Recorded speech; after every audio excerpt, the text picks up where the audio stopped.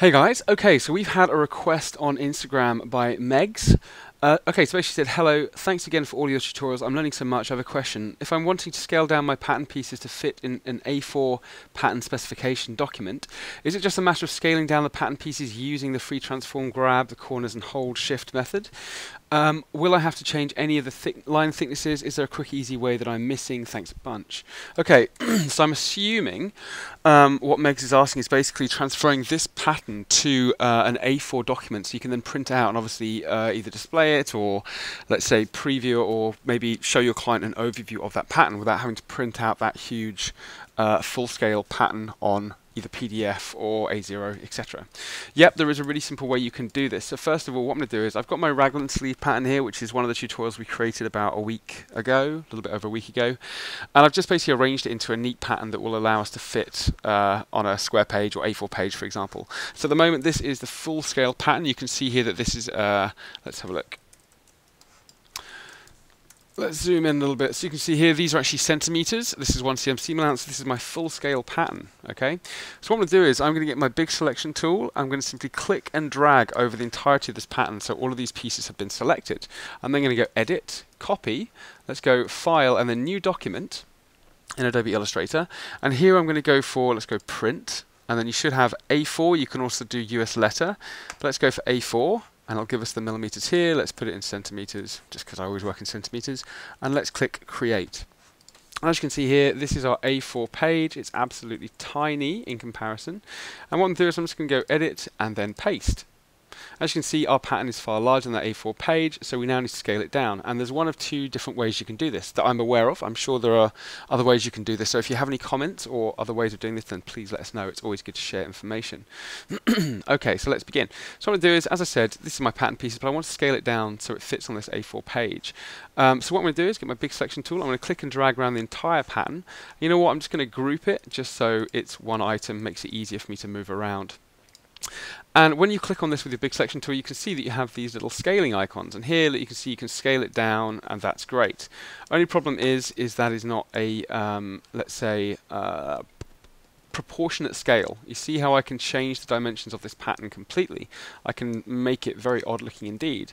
So one of the ways is simply to grab this corner and then simply hold down the shift key. Now the shift key basically locks it. You see how now I can't actually transform it in any other way apart from scaling it down proportionately. So what I'm going to do is I'm going to scale it down to roughly the size I'm looking for. I'm then going to drag it onto my A4 page like this. We can maybe like move it over to the corner ever so slightly. So big selection tool, you can just click and drag this around. It really helps that it's been grouped. And then just going to go to this corner again. I'm going to hold down the shift key. I'm going to click and drag until it fills my A4 page. Just like that. And then obviously you could have some descriptive text here. So we could just simply create a text box. We could just go to our tool on the left hand side, create a text box. And here we could put, you know, demonstration of raglan, I can't type, raglan sleeve, yada yada yada, etc. etc. Let's change that. I really can't type today. Right. Let's try that again. Okay, so you know you could have certain specs, information, whatever you want to put in here, and you can simply add that. You can also increase the font size, etc., whatever else. Change the font as well.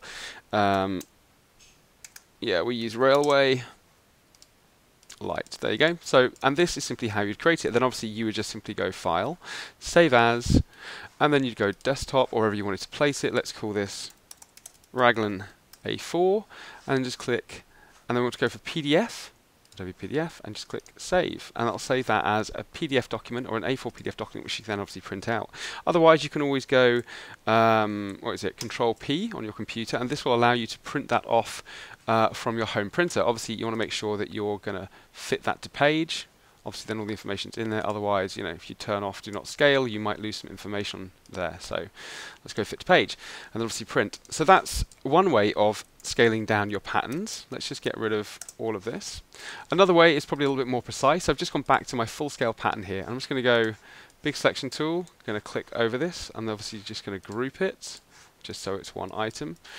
And what I'm going to do is I'm going to select it all. I'm going to copy it. I'm going to paste it into this A4 page. Once again, it's far too large. And another way of transforming this, I'm going to right-click. So with this entire pattern selected, I'm going to right-click and go transform and then scale. And then in the scale box here, you can see we can do it uniform, non-uniform, so you can horizontally scale it down by X amount, vertically X amount, or if you do uniform, you can scale the whole thing down by about, you can see what 80% looks like, and you've even got a preview as well. So maybe 80% is too big, we can do 50. Let's just click the preview again. Okay, so this is another way that you can actually scale this down. Let's maybe go to 30. You could even maybe, let's click OK. You could maybe even on this piece of paper here, you could say, so pattern scale down by to 30%. Pattern, I can't. 30% of original size. So this gives you a little bit more information when it comes to, so it's an actual proper scale rather than you just sort of like scaling it or free transforming it. You can actually mention what scale that pattern is. So I hope that helps. What else can you do with that scale? Let's have a look. Don't really do this a huge amount. Let's go to scale once again. Yes, okay, this is something that was also asked when it comes to strokes and effects. So for example, let's go back. I'm gonna let's just go back to that full-size pattern. Okay, here we go. So let's just select that. I'm going to go right-click and then scale. Transform, scale. So for example, at the moment, the line width is obviously quite pretty. It's the right size. For example, this one's slightly thicker. It looks very clean. It's the way that we produce our patterns. Well, what happens if you basically scale this down?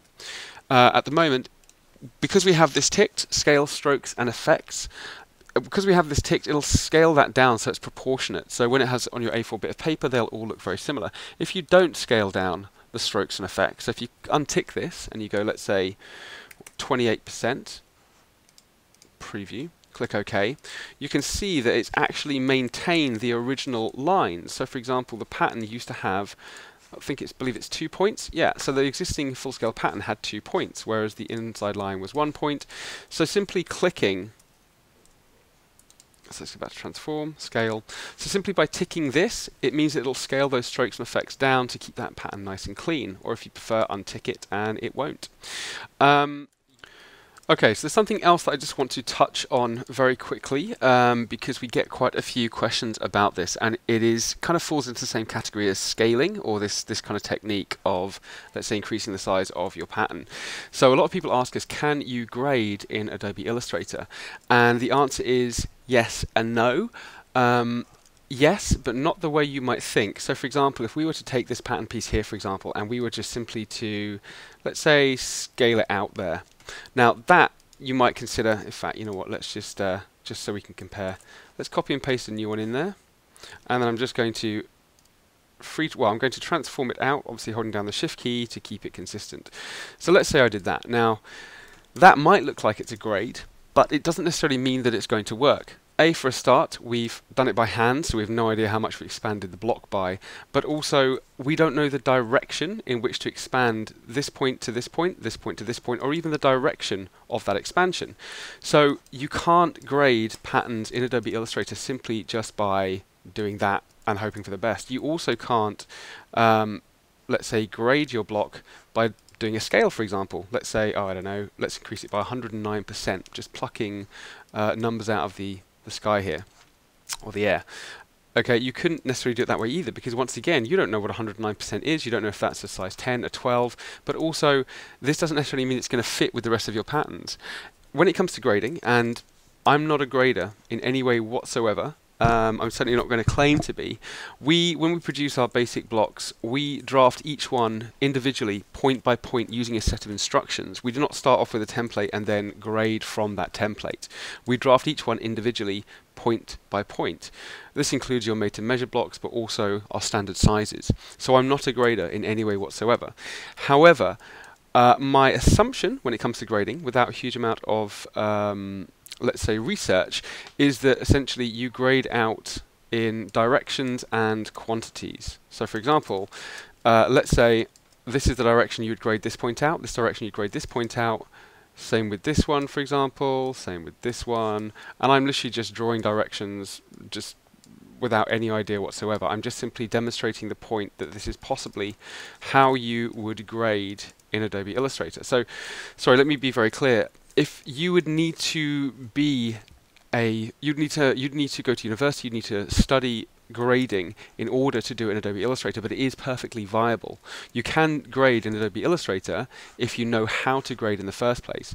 So for example, let's say this is the directions that we're grading out in, and let's say we know the measurements. So let's just create a little point here. This is how you might do it if you're a grader, and I'm not. You'd, let's say, take this point and you go, right, we're going to go up by 0.5. That is, let's say, a grade up from this. This is a UK 10. Let's say that that is a UK 12 grade. And we could take this point here and we go, okay, once again, it's 0.5 out. And then we'd rotate it around that existing point. Sorry, this isn't very clean. Let me just move that down. Let's get that into position. You then rotate around that point until it hit the direction of that grade. I'm sure there are lots of graders out there right now going, oh my god, what on earth is this person doing? And it's true, I have no idea what I'm doing. I'm just basically assuming or making assumptions on grading because I'm not a grader. So once again, let's say this point here, perhaps for a size 12 it would go out by, I don't know, -8, for example. Hit copy. And then you'd rotate it around this point until you got to, there we go, until you got to the direction. It's being a little bit tricky. There we go. And then obviously you would start to draft your graded block. But there's also another issue when it comes to this, is the lines. So for example, the Beziers would also have to be graded similarly, if that makes sense. So it's not particularly easy grading in Adobe Illustrator. But once again, I'm not a grader, so possibly if you are a grader and you're watching this and you could be like, oh my god, this could totally apply to what I'm doing, that's great. And if so, please let us know, because it would be great to hear your feedback on this concept, because we get a lot of people asking this question. But that is essentially the concept. So just to reiterate, you cannot grade your blocks just simply by transforming, even though it looks like you can. This would most possibly be the correct technique if you were a grader and you knew exactly what you were doing. I think some other grading techniques, and I'm just guessing here because what I've seen in the past, is where you actually separate the block up. So for example, and I'm going to do this very rough, I'm going to do this very rough indeed. So let's say we have the pattern here. We create a line, we then go Object, Expand, click OK.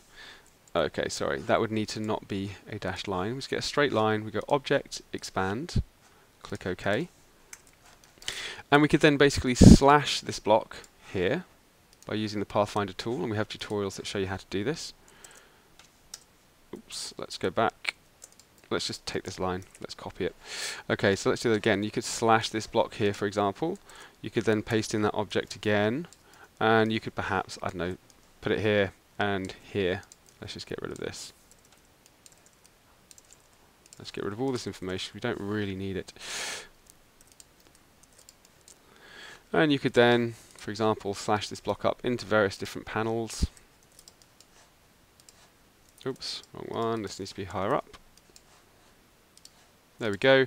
And then I'm assuming, I think I've seen this done for grading before, you would then, obviously it'd be got by -0.5 perhaps. Okay. This would go out by -0.5 perhaps. Okay. You know, you could potentially grade your block like that, if that's one possible technique. But once again, it is not how you might think or how you might expect. You cannot just grade your block by scaling. Okay, that's the end of a very wishy-washy concept about grading, but I wouldn't recommend it in Adobe Illustrator unless, of course, you know exactly what you are doing when it comes to grading.